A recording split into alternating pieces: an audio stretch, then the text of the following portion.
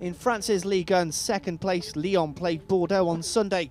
And manager Rémi Garde is expecting a tough game against a team that have kept 3 clean sheets this season.